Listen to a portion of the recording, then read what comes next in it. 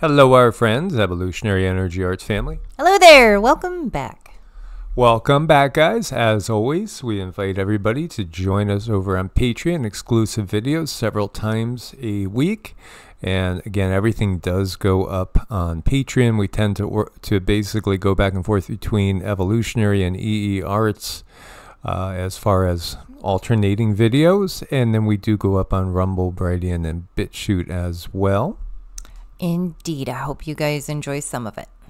So this time, we wanted to focus, or at least I wanted to focus on this. And one of the things that was mentioned by many analysts that study monetary policies and functions in war on a great big scale will tell you there has to be a cutting away point before a greater conflict starts, like we saw in WW1 and WW2.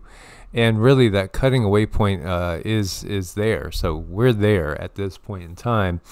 And now this is just really about people picking sides. It's like, you know, remember back in school where you pick teams for dodgeball or something? Well, now you're going down the line, and obviously, you know, the big players have been picked on each side, and now you got the smaller players, you know, saying, okay, I'm going with this one, or I'm going with this one. And what we have here is Nigeria and other countries pulling their gold from the U.S. Gold is tangible and real. And it means a lot to the Anunnaki. So we know there is value in gold. And actually, we've talked about this before. Why is gold valuable? Well, it has properties that most people don't understand. It's very, very valuable for consciousness and health and life extension. It is. I mean, I think it's the life extension. If you look to stories of people finding gold in the oceans, I mean, there might be gold down there under the ocean for a few hundred years, and if you pull it up and look at it, it's still in really good shape. So gold definitely holds its form. It has some really cool attributes to it if you know what to do with it. So it's very important. It's a very important thing here for us earthlings and for those who are not so earthlings. Absolutely. So Ghana, Nigeria, Cameroon, Saudi Arabia, the list goes on. They're all pulling their gold reserves out of the U.S. And that's not it, just it as well. As we've seen, the U.S. and France and the U.K. too, persona non grata when it comes to having foreign troops in many countries. The colonial age really never stopped.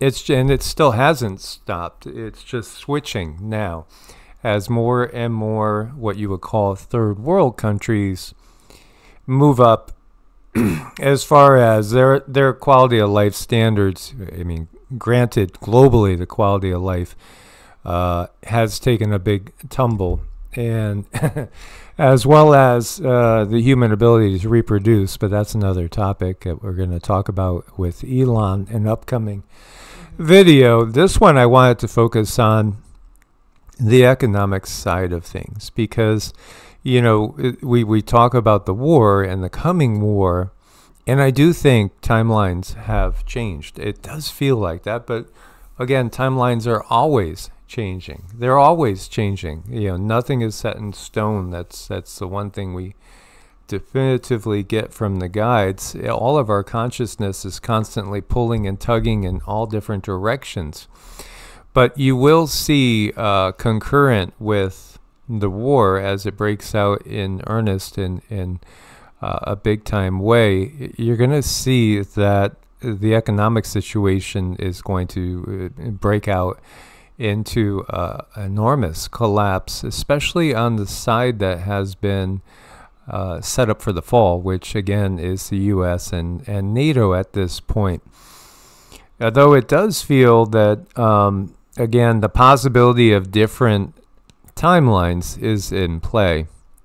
So, all these countries pulling their gold from the U.S., multiple countries telling the U.S., hey, we don't want your troops here anymore, and then going over and looking at China and Russia and saying, by the way, what can you do for us economically? What can you do for us to support us in a military standpoint as well? Provide security. It's the mob. This is what we have on the biggest scale, that whole pay for protection program. Egypt, South Africa, you could see the list is huge. This is major. This is really, really major. Now, we know ultimately they want to give us a digital system, which is nothing. Truly, it's based on nothing. And so many people have already bought into digital currencies, and some people have done very, very well up into this point, taking a little bit and turning it into a lot more. This is always done to draw people in and to sell people on the concept. So this person says, why the hell would a nation keep their gold in somebody else's country anyway? That never made any sense to me to begin with. That's a very good question. Again, it's all about the fact that which mafia, growing up in Connecticut, again, a very short way from New York, we were very well aware of the mob and the mafia, and they were very, very real. In fact, I went to school with some people that were in the families, so to speak. So yeah, it's all about, who are you looking for to, quote unquote, protect you? And again, there really is no protection in the system, as it is right here. It is an unspoken blackmail, and our entire system is blackmail. It's all blackmail, which is equating to slavery in reality. So where is freedom? It's out of the system. It's not in the system. So what is that going to look like? Well, it's going to look like people breaking off, I believe, into smaller groups and working maybe just simply barter and trade, some sort of even energy exchange. Again, Michael Tellinger, Ubuntu, he's talked about this. Are there any feasible alternatives at this point in time? I don't know. We don't really focus on this so much. We focus a little bit more on the spiritual side of things, as well as the pragmatic, just being prepared for the chaos as much as possible. Gold and silver are always used as hedges against inflation, and also really tough times and currency devaluation, which when your currency really is worthless, it's just an agreed upon illusion. All of a sudden you have those that were agreeing upon this illusion no longer, at least half of them, no longer wanting to agree with this illusion. Then the illusion just falls right apart. And you can see 43% of small businesses were unable to pay their rent in April. In fact, all sorts of defaults are going on. All sorts, houses, cars, etc., etc. It's tough times because, again, basic goods are getting to be more and more of the income that people are making are just simply going to food and energy, and then they're having to cut back. This is part of the plan. Again, make real food very, very expensive and unaffordable for the masses, and they've definitely done that. But hey, you still have dollar menus. And real food, it gets so expensive. So you think, well, why don't I just grow my own? And then people start to grow their own, and then they realize, okay, well, this isn't exactly as easy as I thought it would be. So they're having trouble there, and then they move back to having to purchase good food again, and it's just so difficult. And I can't imagine what families out there that are doing with 2 or 3 children, trying to feed them in a healthy way, and all of the all of the crap and all of the garbage is right there for everyone to just grab and eat, and it's slowly poisoning the planet. And I understand baby steps need to be taken, but my gosh, it's got to start. The baby steps have to start. I see so many people that are okay with still drinking soda and drinking the energy drinks and drinking the monsters. It does get a little overwhelming, and you wonder, when are we going to turn that corner? And hopefully we can all start coming together and helping each other out, and people can give up, because I think food is like one of the bigger, most horrible addictions out there, because it's viewed as okay. Well, people think, well, the FDA has approved it. It must be okay for my body. And they have that line to tell themselves as they purchase this food that is really poison. And it just makes that cognitive dissonance that much easier to put into play. Yeah, absolutely. As you see this, Zelensky announces Ukraine is working on a security agreement with the U.S. that will fix levels of support for the next 10 years. The $61 billion was just the beginning. Next two U.S. presidents won't be able to switch it off, according to David Sachs over here in this article from Zero Hedge. Yeah, 10-year agreement, that'll take you out to 2034, 2035. Basically, they are planning where your blood, sweat, and tears is going to go, and it goes towards death and destruction and keeping them rich and keeping them money laundering, because it's all a big money laundering scheme and paid protection anyway. The reality is, if you pick a different mafia, a different mob to go ahead and give your power to, you haven't changed anything. You're again picking from the same system. It's choosing to ignore the system, get out of the system, find a way to let the system self-destruct. Elon has joined up with Chinese internet giant Baidu to develop an autonomous driving technology, according to media reports. Tesla stock soars as nobody's really wanting the electric cars, and of course the lithium batteries. And then we saw the Obama movie where they blocked bridges with the autonomous cars. I mean, it's amazing everything that's going on. I think it is meant to cause a lot of confusion, because again, they really want you to love Elon. Again, the heart and soul of a Draco lies within. There's nobody the system trusts more than Elon that we see, because he is important in the next wave of things. Yet, what are we seeing? We're seeing, obviously there's a lot of pushback. Ireland over here, there's confrontations all the time with the UN led program to, basically get a big portion of humanity to uproot and go somewhere else.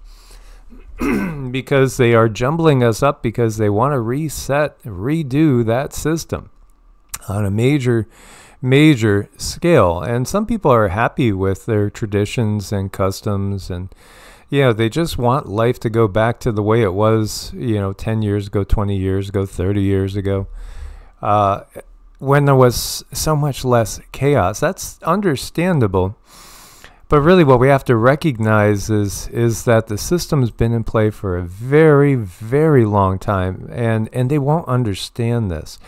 There was a cheesy movie that we caught yesterday where it was interesting, because it was pointing out the fact that there are secret societies that manipulate things behind the surface, give you, as we've alluded to so many times with the health issues.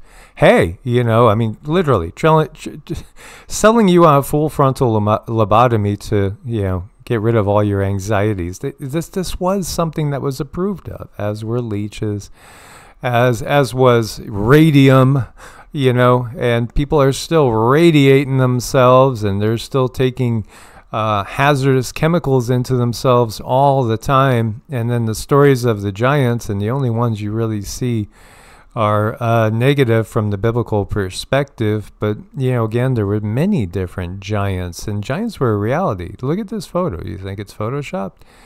No, this one looks pretty real to me. And if this one isn't real, we could show you 1,000 more, because there still are.